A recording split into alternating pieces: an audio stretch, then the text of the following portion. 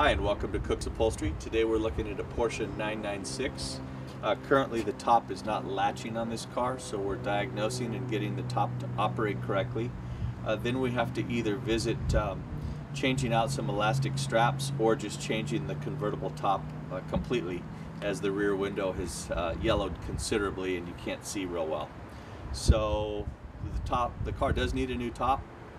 It may or may not get one, but in any event we'll have it working again and then move forward from there.